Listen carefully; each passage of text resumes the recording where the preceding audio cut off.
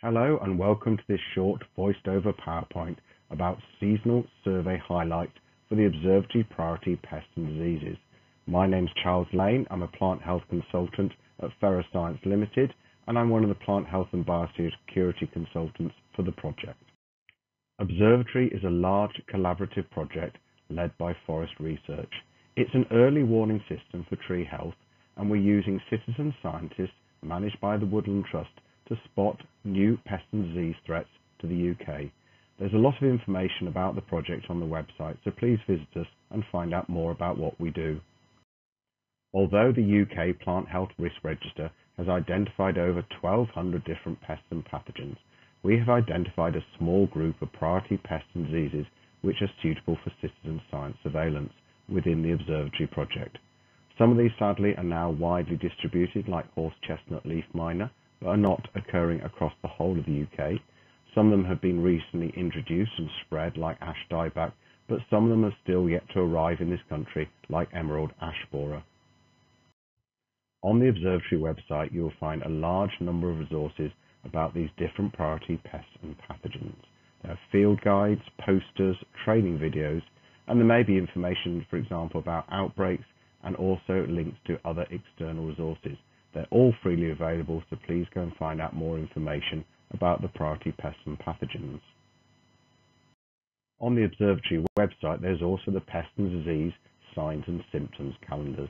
Here it has all the different priority pests and pathogens, and then looks at when you might be expected to find them across the different months.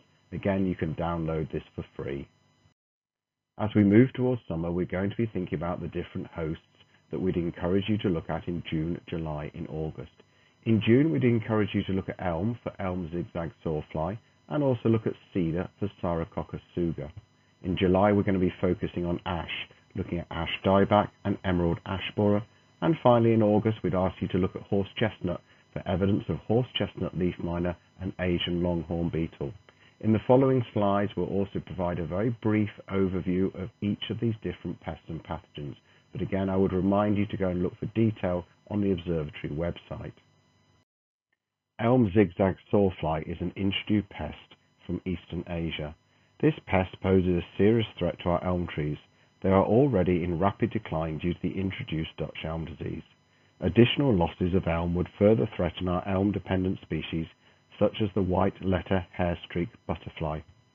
This pest, like many of our other priority pests, causes damage to the tree during its larval stage. The larvae look like small green caterpillars and feed on elm leaves in a distinctive pattern, producing a zigzag between the leaf veins. However, it is important to note that as the larvae mature, these patterns become less noticeable and eventually they stop feeding this manner. Other signs include dieback and loss of leaves. Psarococcus blight is a fungal disease of cedar and hemlock. Psarococcus suga is present in the UK, and it was first recorded here in 2014 and is present in all 4 countries. It is believed to originate in North America, but how it arrived in the UK is unknown. Research into this fungal species is ongoing as scientists aim to find out more about its life cycle and distribution. This disease causes needles to turn pink in summer, becoming brown later in the year, and it also causes shoot death and needle loss.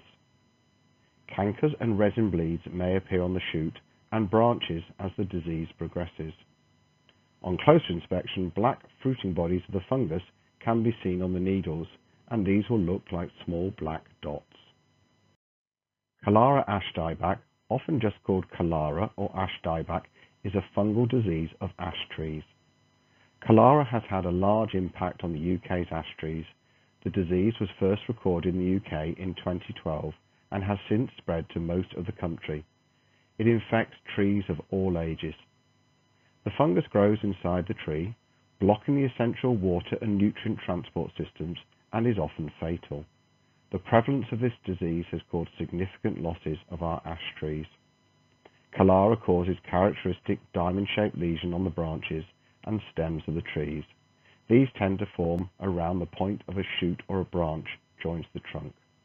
Other symptoms include wilting of the leaves and shoots and dieback of the branches. Later in the season, the small, white, cup-shaped fruiting bodies of the fungus can be seen in the leaf litter around the base of the tree. The emerald ash borer is a threat to our ash trees, many of which are already suffering from Cholera ash dieback.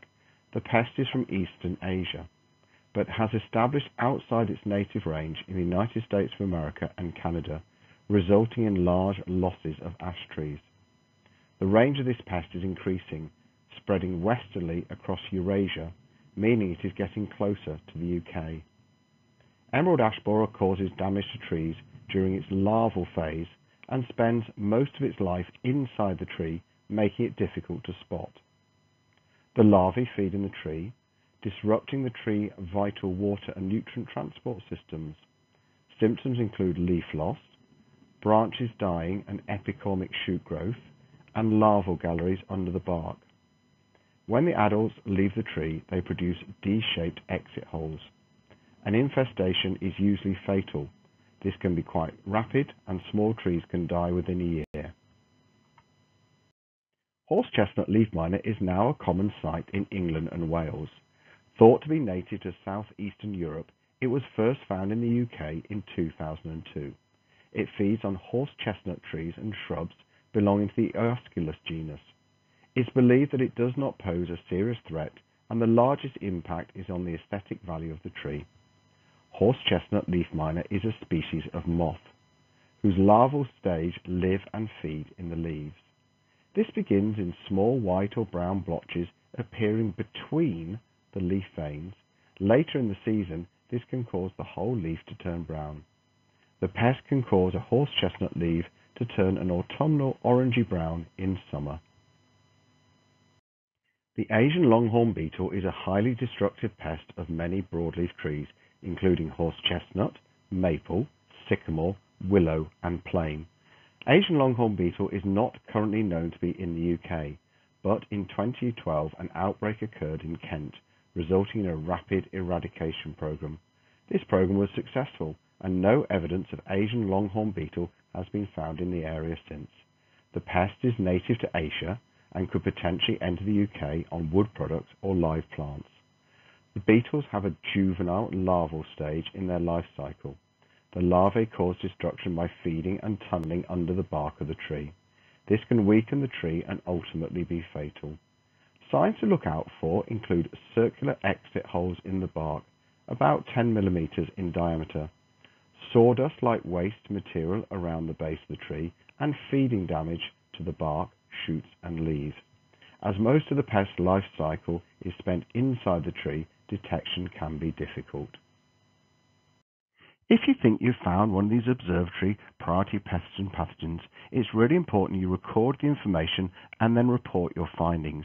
And you'll report it via the Tree Alert website run by Forest Research. For elm zigzag sawfly, Syrococcus sugae, emerald ash borer, and Asian longhorn beetle, we are interested in all findings. For Cholera ash dieback, we are only interested in new UK grid square findings, and the map and the website link will help you identify if these are new to the UK. And in horse chestnut leaf miner, as we know, it is already widespread in England and Wales, so we're only interested in Tree Alert reports in Scotland. Many thanks for listening, and I hope you've enjoyed this presentation. If you want to find out more information about Observatree, citizen science, priority pests and pathogens, and how to report them, please go to our website. So thank you once again.